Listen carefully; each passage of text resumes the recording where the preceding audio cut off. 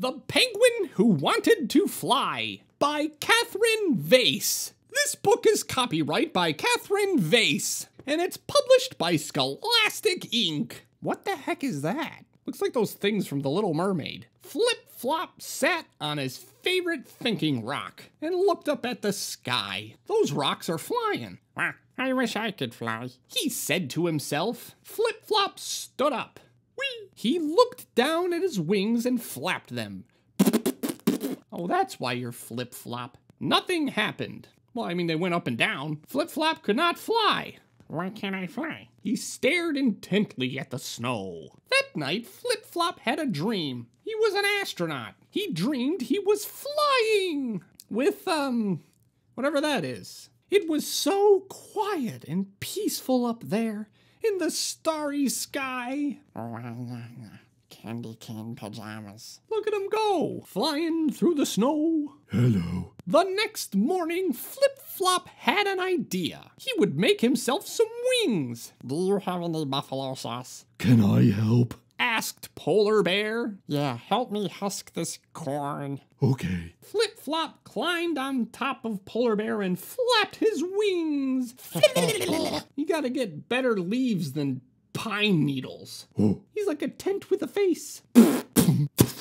Oops, said Flip-Flop. But it didn't matter because he died. Just kidding. Flip-Flop had another idea. Just the thing, said Flip-Flop as he pulled out his special helicopter cap from his dress-up trunk. Okay, he spun around and around and around and around and around and around and around and around and around and around and around.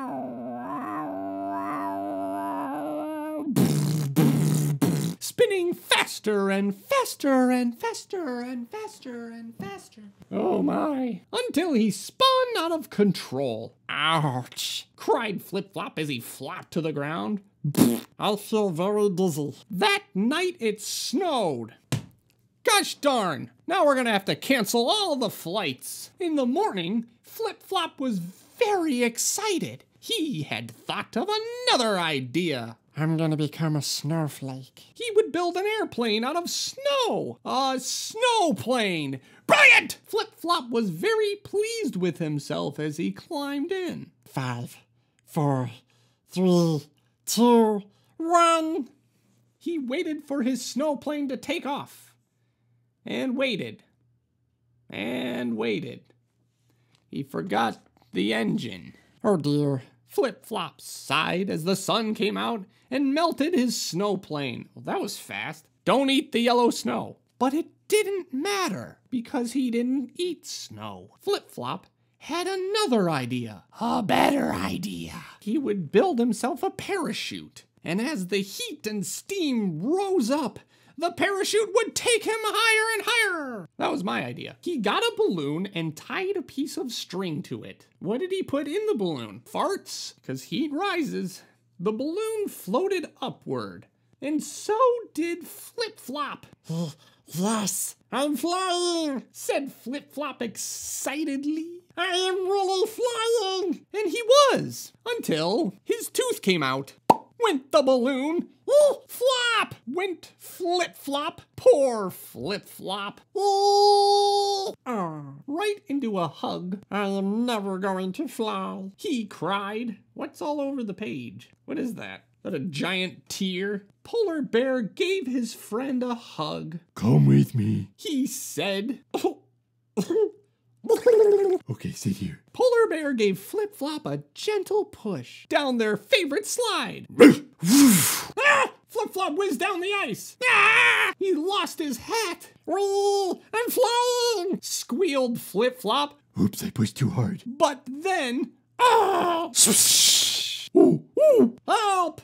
Cried Flip-Flop as he crashed into the sea. What's going on with the water? It was the sewage sea, full of toxic waste. It was very peaceful and quiet down there under the sea. Oh, that makes sense. That makes sense now. There were lots of fish and other floaty things, which we will not mention. Wow, said Flip Flop underwater, so it's like...